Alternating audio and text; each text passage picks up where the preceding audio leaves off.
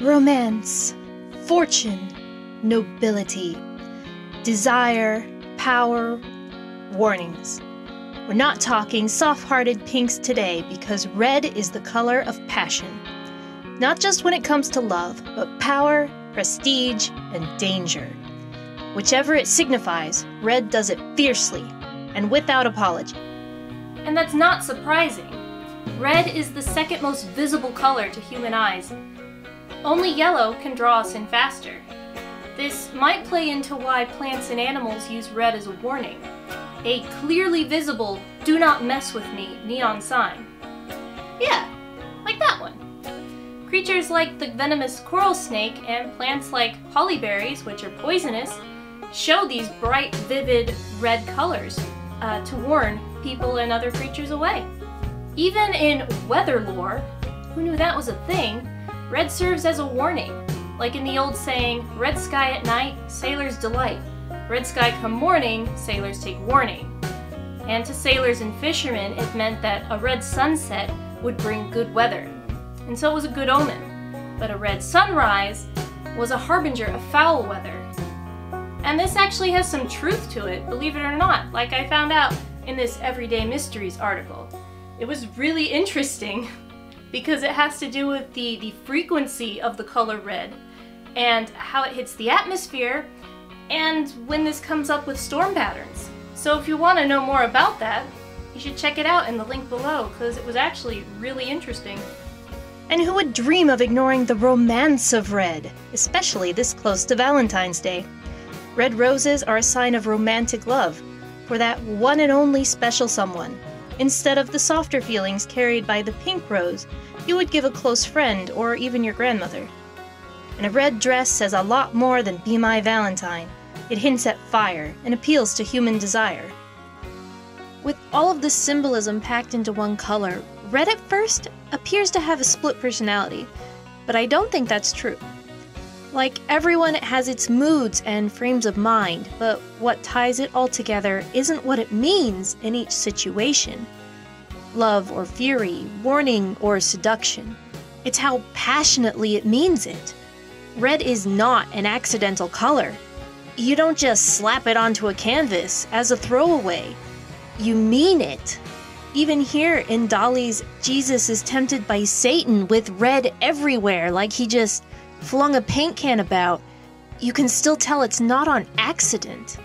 Dolly wants that red there, and it just adds to your understanding of what the painting is about, how Jesus is being tempted by Satan to go against himself. And people have meant it for a long time. Red is actually one of the first colors man ever used. They found red ochre paints with pigments made from red clay in Paleolithic cave paintings. Oh my gosh, it's insane. It's wonderful. You could say it's the first color man ever used because if you look at these cave paintings, the only other pigments they use is black and white, making red the first actual color to be painted with. Classical Greek pottery, known for its black-figured paintings and its red-figured paintings, are still tied together by the red of the clay that they used to make their pottery. They did have glazes and paints, including red ones, but they've largely faded over time, leaving us with the red of the pots. You could say it was baked right in. This is also that red ochre kind of color, and ochres are more natural and have more earthy tones to it. So that's why these are like rusty kind of reds. They look very much like the clay they're made of. Artists wanted something more. And the conquistadors found it here, in Central and South America, in the form of a tiny little cactus-loving bug called the cochineal that was squashed full with this vibrant red color. The Aztecs used to use it to dye their clothes, and pretty soon the Spaniards began to ship it back to the Old World to do the same. Dyers and painters loved this new pigment that they called carmine because it was so much more vivid than the variant they had before, made out of a different little insect called a kern. demand exploded. Everyone wanted this color, and it became the third largest import behind gold and silver. That's a lot of bugs! And the fact that they were bugs was a closely guarded trade secret because the conquistadors did not want anyone else gathering their own source. And so when they shipped these little dried bugs back, people were looking at these pellets and going, is this an animal, a vegetable, or a mineral? They had no idea. Mostly people didn't care what it was as long as they got some of that sweet, sweet carmine color. The cochineal dye was pricey, keeping most people from trailing their sleeves through it, so to say. For the nobility, red quickly became chic, and they used it to color clothes, rugs, and, in a style set by King Louis XIV, their heels. Thanks, Louis! Japanese culture took it one step farther, forbidding merchants and peasants from wearing red at all. Only the nobility could, legally. Lower classes would dye the insides of their kimonos red, or other clothes that they wore underneath, where other people couldn't see, like their underwear. And what's even more astounding is that the cochineal is still used today in natural dyes.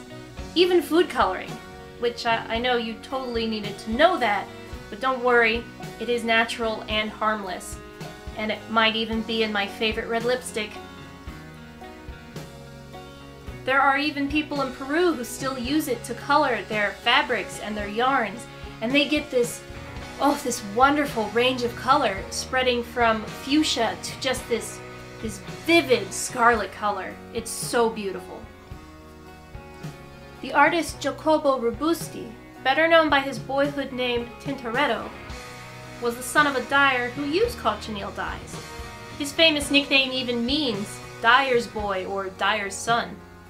So perhaps it's very natural that he took the cochineal's vivid color and brought it into his paintings like St. George, St. Louis, and the Princess. However, in paint, carmine was far from the only crimson color. Cadmium red became very popular after it was commercially available in 1910. Unlike carmine paint, cadmium red is best known for its color fastness, which are fancy words meaning it doesn't fade over time or when it's exposed to sunlight. So this is why Matisse's reds in Goldfish from 1912 are still so bright, and Van Gogh's roses from 1890 faded in the 17 years where it just hung in his mother's house. Take a look at these two versions of the bedroom, another of Van Gogh's famous paintings. The one on the left is how it looks today in a museum. The one on the right is a digital reconstruction of what it looked like when Van Gogh finished it. You can see how the walls completely changed from purple to blue, and the reds in the bedspread and the floor are now much duller and closer to brown. But even aged, red still packs a punch. The boldness of Van Gogh's bedspread, the allure of Matisse's Goldfish, and Tintoretto's carmines are downright heady. Red is the fine wine of colors. It's one of life's little joys, but overwhelming in its abundance of meaning. Its passion leaps out at us and sweeps through us and leaves us breathless, but still wanting more. More romance and more power, more passion. And so we go out and search for it and find it and grab it and hold it close, just as close as we can. And that is the power of red. Thanks for watching today. This was a super fun video to make, and I hope to make some more soon. If you enjoyed it, drop a like down below and tell me what color you would like to learn more about next. Subscribe to Lunestra Art to make sure you get to see those videos, or drop by Skillshare.com and look for Bethany Lindell's art and writing classes. My favorite right now is What's All the Fuss About Color Wheels, because color is fascinating. See you next time. Bye!